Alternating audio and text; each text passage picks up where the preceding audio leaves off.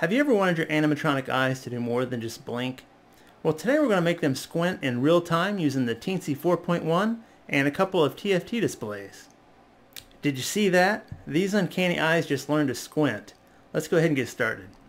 In this video we'll be using a Teensy 4.1, a light dependent resistor, a couple of round TFT displays, a breadboard power supply, breadboard jumper wires, a 10K resistor, a 0.1 microfarad and 22 microfarad capacitor for each of the two displays, and a 1000 microfarad capacitor at the breadboard power supply. This setup is very similar to the previous video setup. I've added a 1000 microfarad capacitor at the 3-volt rail for the power supply.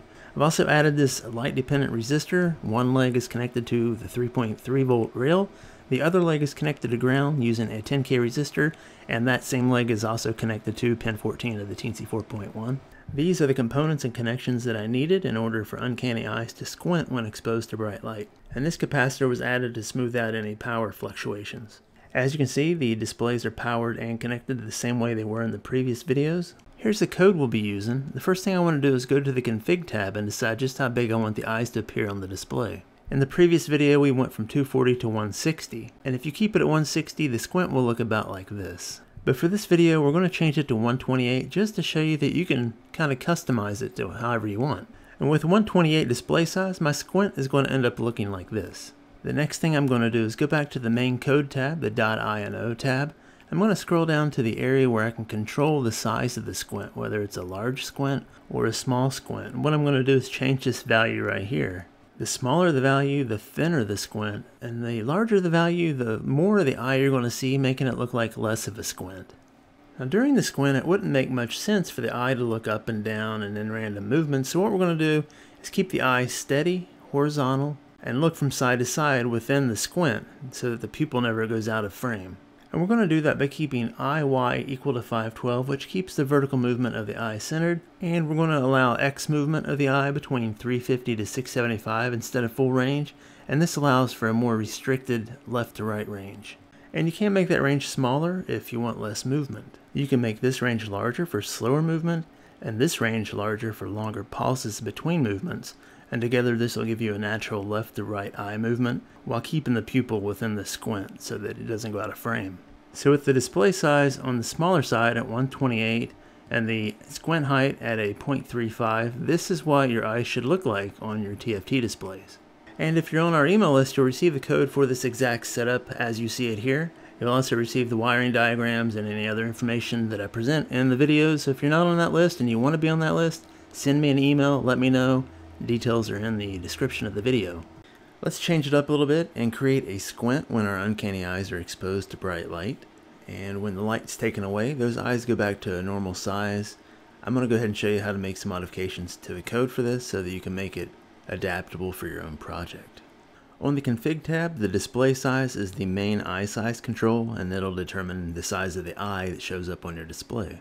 Here's what it looks like with display size 160. I like them a little bit smaller because the rendering is better on the display, but you can change it and make it a little bit larger if you like. Staying on the config tab, if you scroll to the bottom you'll see iris min, iris max. This is so you can control the pupil size. A lower value here is a smaller pupil in bright light, and a higher value here is a larger pupil in darkness. Let's go back over to the main code tab, and here you can make all kinds of adjustments for your eyes. A higher value here would require more light to trigger a squint, and this value indicates the point where you fully squint. The lower the value here, the faster the eyes will squint. The lower the value here, the faster the eyes will open. The hold time is the value that determines the amount of time it takes to go from squint back to normal. At the moment the value is set at 3000, and you can see how quickly they pop right back open after the light is removed. So we're just going to change it to 9000, and you can see there's a subtle change, but a more realistic change in my opinion. See that? A little bit slower. If you want to change the squint intensity, let's go down to line 286 where you can change this value right here. It's currently 0.95. You can change it to 0.8 for less squinting or 0.98 for more squinting, but if you change it to 1, the eyes are totally closed. If you change it to 0, the eyes don't squint at all. Here's another area you can control. It's the minimum eye opening. Ours is currently set at 0.25, which means the eyes never close more than 75%. If I change the value to 0.3, it's a subtle change and you can kind of see it. I don't know if you can see it or not. But if I change it to 0.15, now you can really see the change, and this may be helpful to what you need for your own project. I was noticing that the eyes weren't fully opening, so I raised the light threshold and that fixed the problem. So just remember that the regular light from a room or even from your computer monitor can affect the way the eyes react. Remember to join the email list. I don't spam your inbox and I don't share your email address, so it's been a great way to share code and programs. So if you're interested, be sure to check the description for details, and I hope this was helpful to you. That's all I have for today. Thank you all for watching. I hope you found it helpful, and if you did, be sure to like the video by clicking the thumbs up.